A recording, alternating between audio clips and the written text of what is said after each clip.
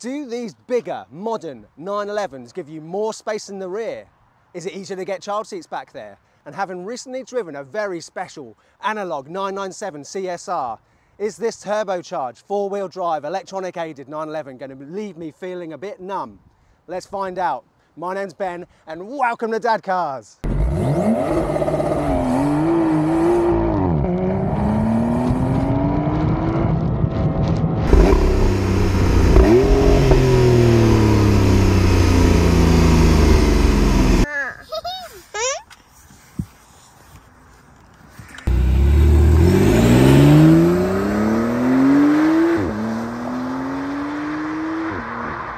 Hi guys, and welcome back to the channel. So having recently driven a 997 gives us a good comparable today because these cars are bigger, aren't they? I mean, it's 2.2 inches longer, 2 inches wider, and the wheelbase is a massive 4 inches wider. Hopefully, fingers crossed, that means more space in the rear, right? But what's really impressive is that despite the size gain, these are actually lighter than the comparable 997. Really impressive when you consider these have got about 60 kilograms worth of extra safety equipment as well, which is music to the ears of anybody looking for a dad car. So excluding the air-cooled generation 911s, I believe, and this might be unpopular, that the 991 is the best looking 911. I just love it. I love it from every angle. There's not one part of this car which I think looks dated, and it all looks completely timeless. And these rear lights, to my eye, are perfect. I've always thought 996, 997 generation lights always look a little bit awkward. Apart from the 996 4S with that full reflector strip, I love those. Even the 992 now, I don't know, I just don't think they look as good as these.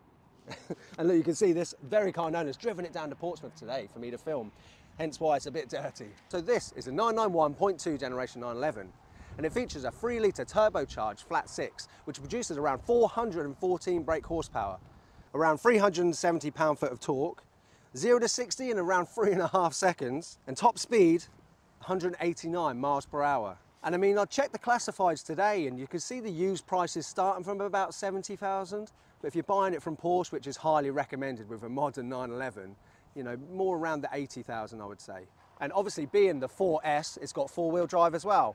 But look, that's enough of the whiffle waffle. Let's have a look in the back and see how practical these rear seats are as a dad car. So getting in the back of a 991 911, I've been looking forward to this for a very long time. Right, 5'11", full-grown adult. Okay, well yeah, look, I do fit back here. It's the roof line, isn't it? You know, I'm sort of hunched down. I can't sit back, but yeah, certainly a half-an-hour journey. This would be absolutely fine. So you can get adults back here. Teenagers, depending on how big your teenagers get, you know, they might be sort of uncomfortable on longer journeys. But let's have a look at child seats though. And yes, I see some Isofix logos. Very exciting. Let's try a rear-facing baby seat.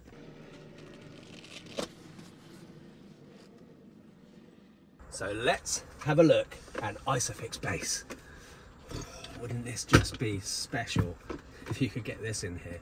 So far so good, it's in there. So getting it in position, it's not as hard as I was expecting it to be in the 911. Right, so we're clicked in there. What are the chances? Do you reckon the seat will go back? Wouldn't that just be wonderful? Okay, no, so this passenger seat is in a practical and usable position at the moment and it's not going back. However, if I pull it all the way forward and just see if it's possible. So I've moved the passenger seat forward to the point where it does click back. So we've got an Isofix rear-facing baby seat in behind, which is super exciting. I mean, look, it's compromised. My leg space is minimal, but I'm not touching the glove box. And I mean, I'm more upright than I'd ideally want to be. But I could certainly sit here, and I'm 5'11". So yeah, a massive thumbs up. Now, I did reach out to Porsche and asked them if they'd lend me some of their child seats for today. But I didn't get any joy with that first contact. I mean, I'll keep trying, you know, because this isn't going to be the last 911 I'll review. And I mean, if I had the Porsche child seats here, it'd be really interesting for everybody, wouldn't it? So if anybody knows who I should sort of speak to about arranging that, let me know. And obviously in the 997, we did get the rear-facing baby seat in belt secure, didn't we? But not Isofix. And that's the thing, you know, getting this in and out with an Isofix base is actually really practical. Whereas having a belt secure every single time and getting the baby in and out is perhaps not so practical. So yeah, I'm very impressed. 991, huge thumbs up for me. But how about booster seats, larger seats? I mean, here I've got a folding booster seat with Isofix. And it's this seat which I demonstrated in the back of the DBS Superleggera, and it fitted quite well. So yeah, certainly fits in there quite nicely. Let's check with the driver's seat back. So I've just moved the driver's seat to a position which I would be very comfortable driving in. That's definitely sufficient legroom there. So it's good to see, you know, you don't have to have the Porsche branded child seats. You know, you have, other things do fit back here as well. So just like the 997, belt secure child seats in here are a little bit compromised because of these fixed seat belt positions. So you see here, I've had to pack something in behind this. I mean, it's nice and sturdy. But yeah, Isofix solutions, I think, are going to be your better bet.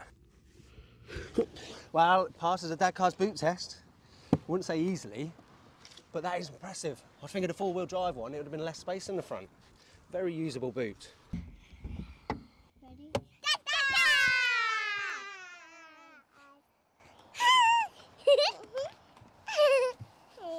And here you can see the legroom. Now I have pushed this seat very far back, which is always advisable when you've got a little one in a child seat at the front there, obviously get them away from the airbag. You cannot switch off the passenger side airbag, so rear facing baby seats can only go in the back. This is the fastest car you've ever been in. Daddy, is this like the other one? Just like the one that we did, me and you, the other 911, the 997. Yeah, well done, well remembered. Is that cool? Right, so you put a little car in, so we start it up and see what it sounds like.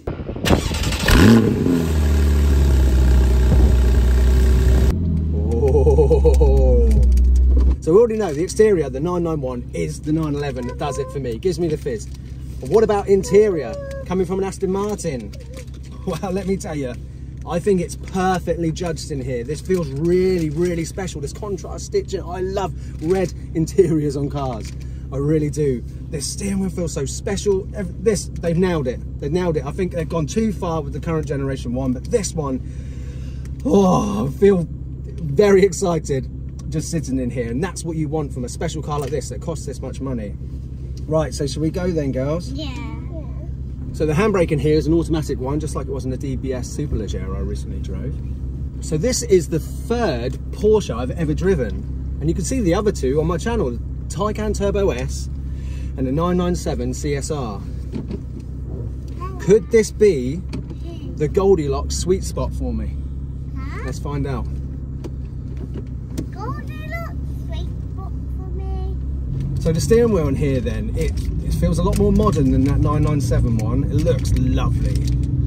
And it probably fits the car much better, but I love the feel of that 997 one in the hand. You know, very small and lovely. And the instrument cluster on here is incredible. So you've got all but one of your dials are analog. And that's what I like. Right. The throttle response is fantastic. Just coming out there. Really, really good. Early indications tell me that you can't really tell this is a turbocharged one. So the owner of this car, I owe him a massive thank you, don't I? And he's actually following me right now in my DB9. It looks lovely. Oh, it does look fantastic. Those Astons are so beautiful, aren't they? But these must look like a right pair driving around. Oh, yes. This car is not lacking for power in any shape or form, is it? Right, let's give it a little pull uphill. Ready?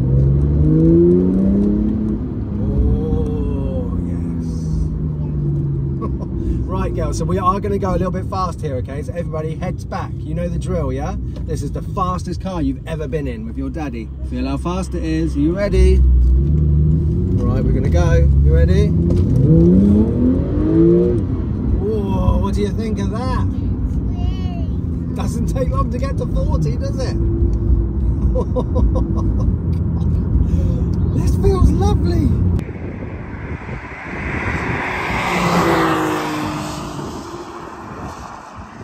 So running costs then, I mean, this car's owner is 25. God, it's also got a Porsche Macan, a diesel one. Incredible. But insurance on this for a 25-year-old, about £2,500. Miles per gallon, I mean, you can get about 35 on a long run, but more likely if you're really on it, it's going to be in the teens, isn't it? Tax, I believe, is £360, I believe. I'll double check. So, having recently driven that 997 CSR, I can tell you that, yes, look, straight away, you do notice a difference. In that CSR, the steering feel was like running your hands along the tarmac. You could feel so much from the steering wheel.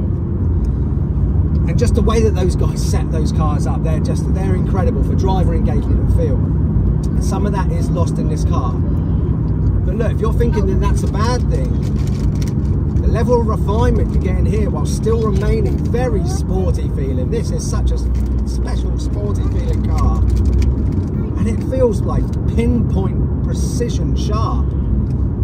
Sniper rifle sharp. Oh, this is lovely. And obviously visibility, seating position in a 911. It's just perfect, isn't it? And the view of that iconic 911 shoulder in the wing mirror there. And the shapes at the front makes it really lovely to place, and just a lovely thing to look at, and just you're constantly reminded that you're driving a very special car, a 911. So it's the age-old question that's been debated for the last 60 years amongst petrol heads, and will continue to be debated forever, I believe. What is the ultimate 911? Well, I've got the answer for you. Is it an air-cooled one? Is it a turbocharged, super fast one? Is it one... Oh, shit, you go.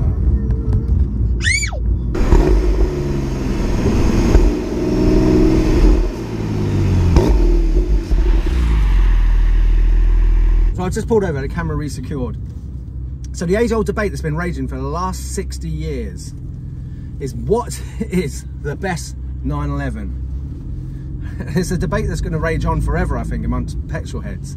But I've got the answer for you. Is it a manual? Is it a PDK? Is it a naturally aspirated? Is it a turbocharged, really fast one? Is it the one with hydraulic steering? Is it the early cars? Is it the most recent one? Well, the thing is, Porsche have been so hard at work making arguably the best sports cars for the last 60 years. And there's so many variants. So the answer is, whatever 911 you think is the best 911, that's the best one to you. And that's all that matters. There's a 911 for everyone, isn't there? Right, so we overtake this cyclist.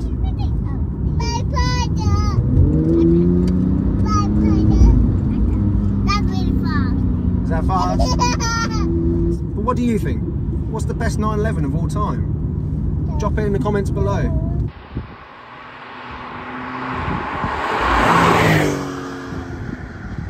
Let's have a go at these flappy pedals, shall we? Right, so move that over. Engages manual mode. Oh. Yeah, these flappy pedals feel amazing. It's got a really satisfying short little click on it. And it moves with the steering wheel as well, which it doesn't do in the Aston Martin. Which I guess when you're on the Autobahn doing crazy speeds, you want both hands on that wheel no matter what. So just notice actually that the dampers are in sport mode. So let's click it. And yeah, it gets even more civilized and yeah, refined. This is lovely. You could easily have your child sleeping in the back in that rear facing Isofix baby seat.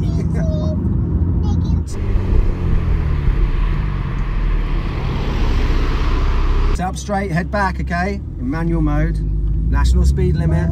We ready? Whoa! Was that fast? Doesn't take long to get to 60, does it? Or was it? But around 3.5 seconds, something like that. And with the four-wheel drive, you can actually sort of probably hit those numbers as well.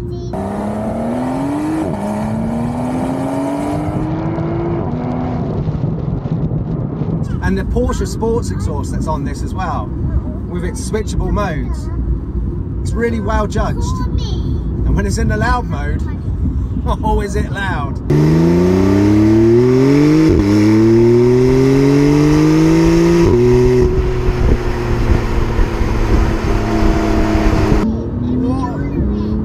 Whoa, they're lightning fast.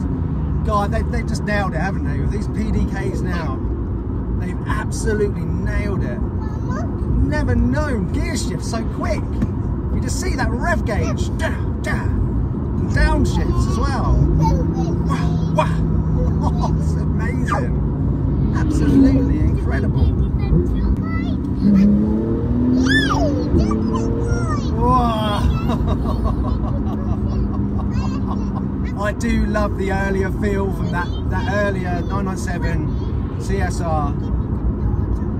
And I mean, if I had one of those, and then I also had a, you know, a more refined sort of daily as well, I mean, that would definitely be a 911 to have. But if I could only have one 911, which on my budget I can, I think it would be the 991. They've done such a fantastic job now with these turbocharged 911s. Turbo lag, you know, is something that in the 90s was, you know, a real big thing, but it's almost non-existent now with these cars. Look, that just goes to show how refined it is in here. Look, you're right, sweetie. Now, if I was a normal person and only had 2 or even 3 children, a 991 911 is what I would most likelihood get next after the Aston. I mean, I'd only be able to afford a 991.1, an S, you know, one of the really early cars. But I've got 4 children, haven't I? And I want my next car to have the ability to carry all 4 of my children.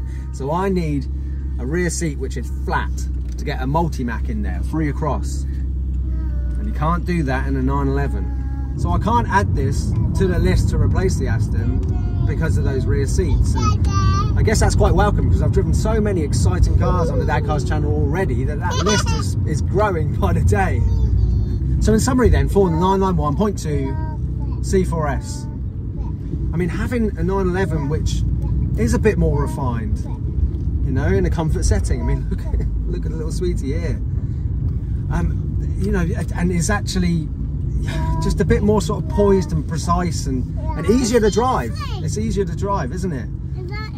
I mean, as a dad car, you know, it's probably a safer and more practical and thing that you could actually sort of daily and drive in all weathers. So yeah, this may well make the 991 a better dad car. However, this car today is considerably more expensive than that CSR, and around 3 times the cost of a decent stock 997, so I'll have to get an early 991 on the channel for a fairer comparison. So look, thank you all so much for watching. I really appreciate it. Subscribe if you haven't already, and if you have, hit the bell icon, like, comment, share this video. Stick around after the credits, because I always put in some outtakes, and with these guys I've got some good ones. And look, I'll see you on the next one. Bye bye.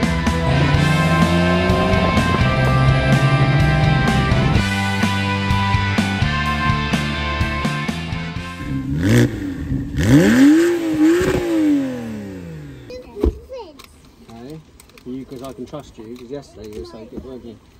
I put my hand in. It's sneaky. I actually bit. You sneaked one? What? Hello. Did you?